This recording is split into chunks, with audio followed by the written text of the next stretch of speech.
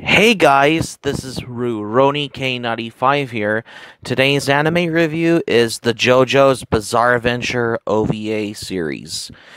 Once again, I have finally get to revisiting on the Egyptian arc on the JoJo's Bizarre Adventure OVA ones, as well as the beginnings of how the first OVA in 2000, how it's later adapted to the Stardust Crusaders series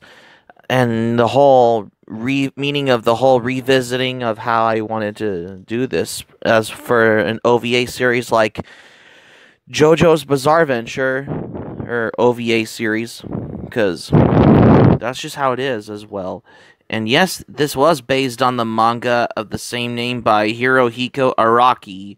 which is basically yes, this anime was produced by the anime company Another Pushpin Planning, which is known for their work on Robot Carnival. The OVA series third part has been adapted to the most infamous series, which is JoJo's Bizarre Adventure Stardust Crusaders, which ironically is the 2014 anime television series of how the original JoJo's Bizarre Adventure OVA has been adapted. I mean, it has gotten a lot more popular and more famous in the 90s, which, for anybody who are a fan of JoJo's Bizarre Adventure out there, would know for this. So, for the story plot in JoJo's Bizarre Adventure OVA, like,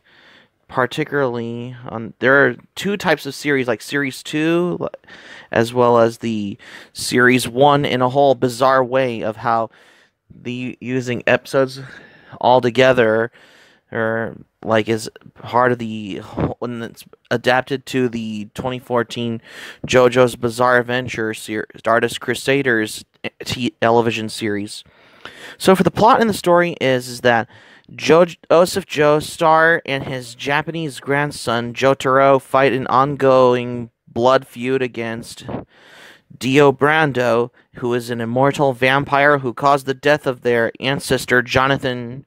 using the magical powers of The Stand, which is a deck of tarot cards that bestow psychic attributes on the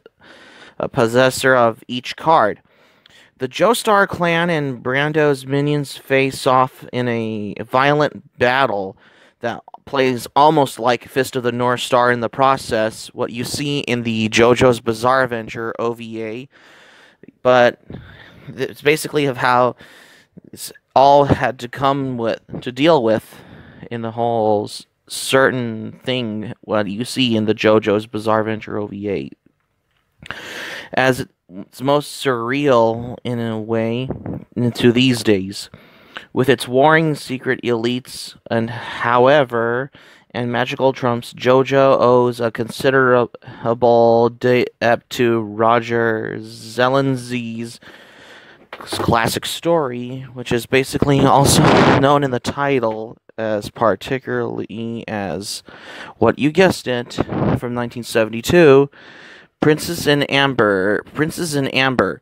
Particularly considering the immortal tones of its hero, there are several JoJo's stretching from the 19th century to the 21st century of how the time period goes, of what you see in the original JoJo's Bizarre Adventure story goes, as it was to the original manga, especially in the Stardust Crusaders arc. If you ever read the original manga, or if you watch the OVA, or most of all the JoJo's Bizarre Adventure TV series, like either the 2012 series or Stardust Crusaders television series, what I do as how it goes, which is the whole meaning of how it goes. But yep, you guessed it. There is a more correct translation of the title might put out atmosphere after the Bow creator Hirohiko Araki's 1987 manga and Shonen Jump begins in the 1880s, when an Aztec death mask causes trouble for all who comes into the contact with it. Archaeologist named Jonathan Joestar begins a vendetta against Dio, who tries to steal his inheritance and kills his dog when Dio eventually dons the mask and becomes a vampire, causing Jonathan's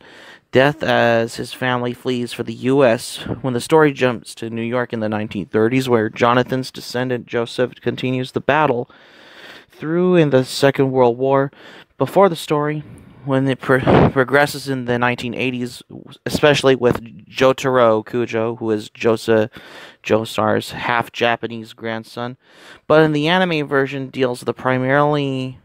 which is a lot more different, especially with the 1980s incarnation, as he and Joseph fight Dio Brando while he tries to heal his terrible wounds, especially his disembodied head, who has been sewn onto the body of Jonathan Joestar, and activate his ultimate trump card, the ability to stop time. Following of how this particularly how it goes. I mean, if you just watch the OVA, after you watch the 2012 JoJo's Bizarre Adventure TV series or the Stardust Crusaders TV series in general, it's basically of how just what it is, as how you want to expect, of how it's adapted by how the OVA starts with the arc, which is adapted from the Stardust Crusaders arc from the original manga, especially for JoJo's Bizarre Adventure, had a lot to do with as well how it goes, as what you guessed it. But that's just how it is, as how it progresses. So that's for the story.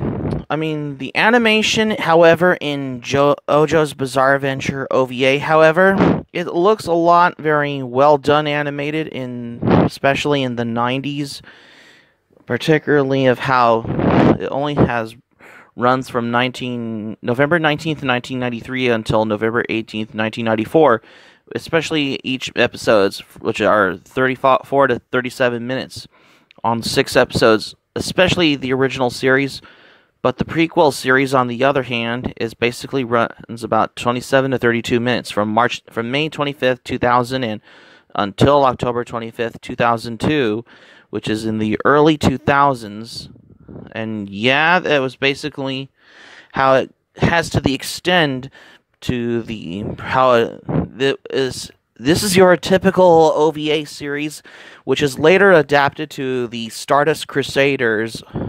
television series, especially for JoJo's Bizarre Adventure. And on top of that,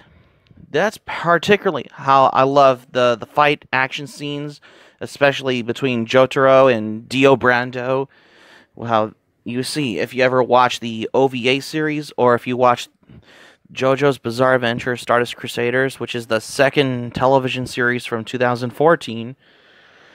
If you have ever been a fan of the JoJo's Bizarre Adventure series, from what I know, and yeah, because most of the episodes from episode 1 from May 25th, 2000 until,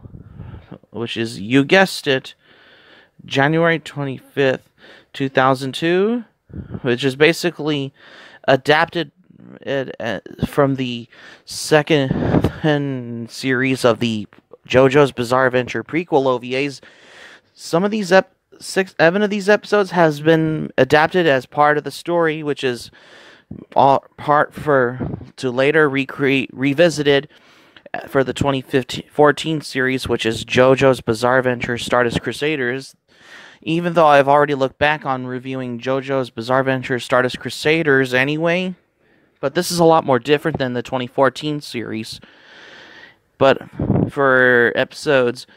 8 through 13, on the other hand, it's basically started as an OVA since November 21st, 1993 until November 8th, 1994, which is the final episode, Dio's World, Farewell My Friends, especially where Jotaro has the battle against Dio Brando after he pursues through the streets of Cairo, Egypt, of how you see if you ever watch the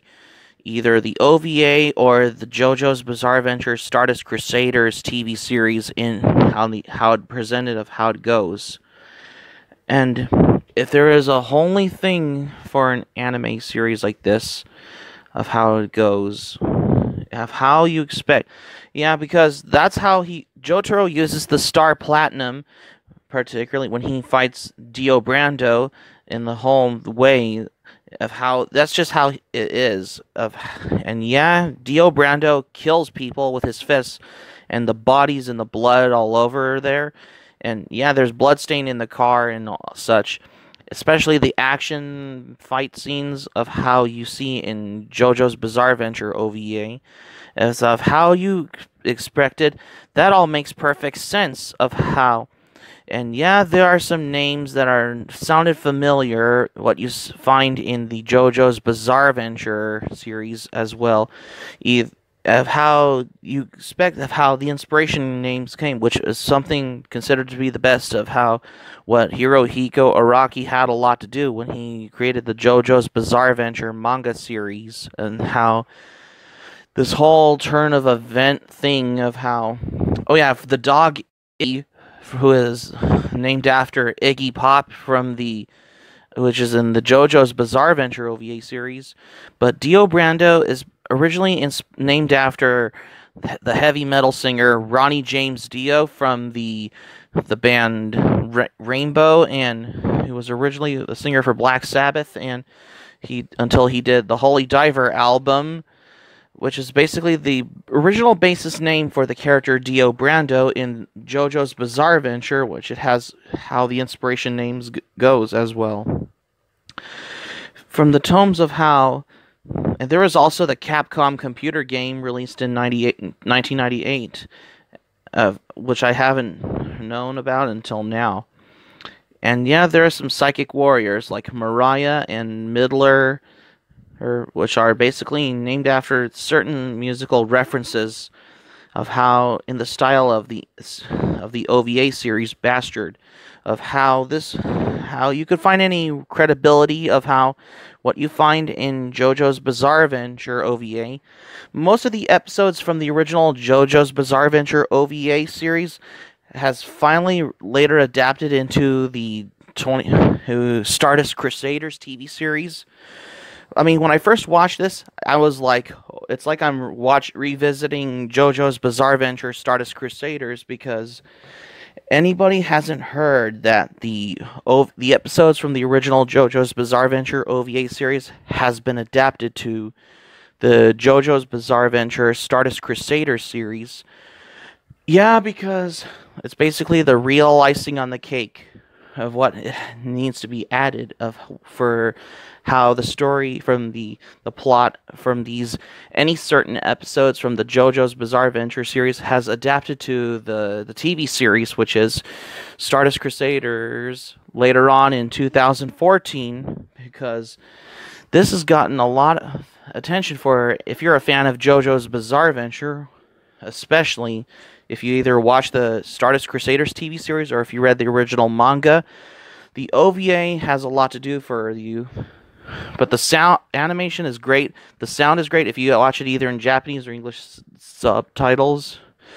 And overall, I find the anime enjoyment because it's basically sounds like revisiting Stardust Crusaders to me, if you want to watch this over as a rewatch. But overall, I find this OVA series a outstanding OVA series from the 90s, considerably the revisiting Stardust Crusaders to this day, because I'm going to give this OVA series a 10 out of 10. So that's going to be it for my anime review on JoJo's Bizarre Adventure. Thank you for watching, but before we go, here's a thoughts, because it's been a while since I watched this last year, because I find this OVA series to help to have seen Stardust Crusaders. Hope subscribe for content, my anime pile, link in the description down below. You can share this video on your Twitter and Facebook if you have a Twitter and Facebook account, on all social media. Smack the like button in this video if you enjoyed this video. Please feel free to leave in the comments section below on this OVA. Be sure to subscribe to my channel, RurouniK95. Feel free to join the channel, especially if you're new to my channel. Hit the notifications bell button. Keep it otaku for this anime review, and I got another anime review coming up next. What we have for what's in store for the next anime review, because we're running out of time.